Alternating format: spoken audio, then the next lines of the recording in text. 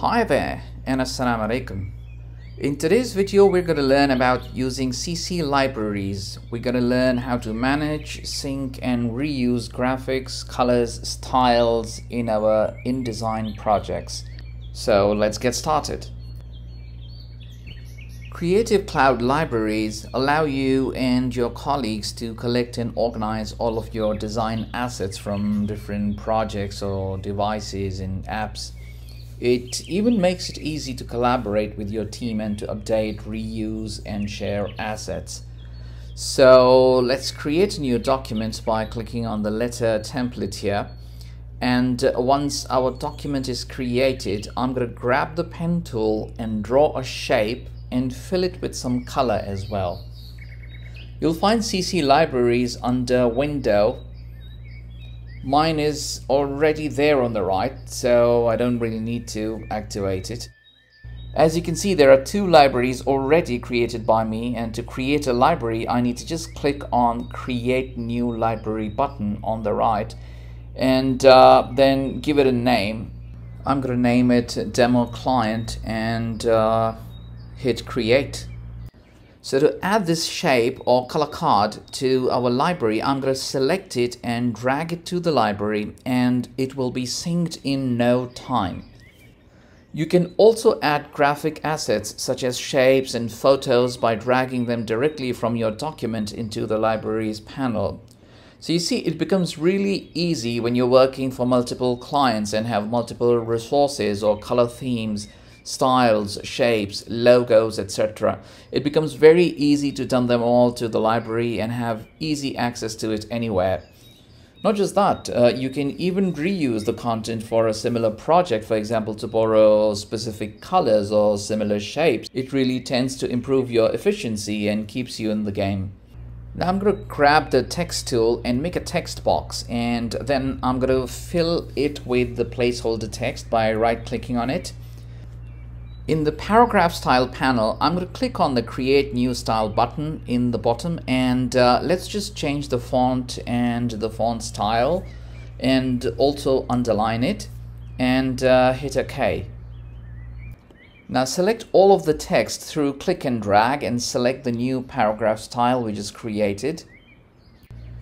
Suppose the setting of this paragraph style is something in demand or something I as a designer use very often, so rather than adjusting it each time I create a document, won't it be better to have a template saved?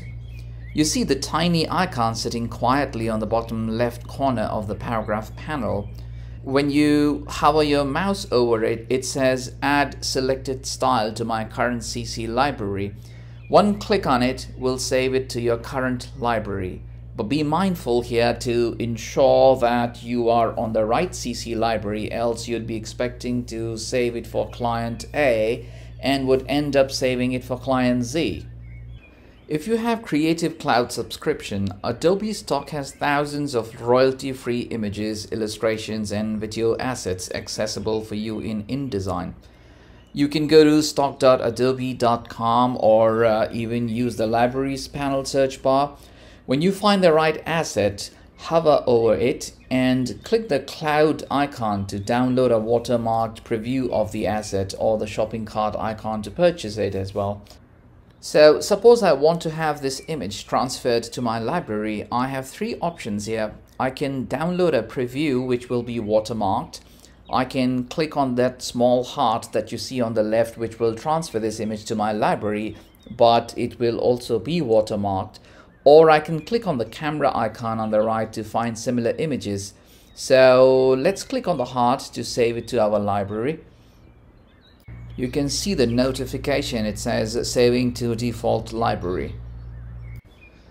Now when we go back to InDesign and click on the default library, which is named My Library, you'll find the image sitting there. When I drag it to the document, you can also find it watermarked because I haven't purchased it yet. To purchase it, all I need to do is click on the cart icon on the top left of the thumbnail. In fact, with the Creative Cloud subscription, I do get images for free, although there is a monthly limit to it. I'm not sure of the number, but that option is still there. If you're working on a big project and there is a team that's handling that project, you might feel the need to share your work or color themes, styles, etc. with your team members. So you can easily do that by sharing your library with them. Just click on the contact icon on the top right and you'll get a pop-up menu from where you can add the email addresses of your team members. You can even decide if you want to give them write access or a read-only access and click on invite. This can also be done by clicking on the burger menu on the top and clicking on the invite people option. Also, get link option from the burger menu can produce a link that you can share with your team members using other communication apps. And lastly, to delete the library, click on the burger menu and using the delete option you can delete the library. The best part is the same libraries can be used in other Adobe applications as well, so you can easily use it with apps like Photoshop or Illustrator, and it works like a charm. Alright, so that is all for today. I hope you've learned something from today's video. So if you enjoyed watching it, please like, share and subscribe to my channel, and I shall see you soon in the next one. Thanks for watching.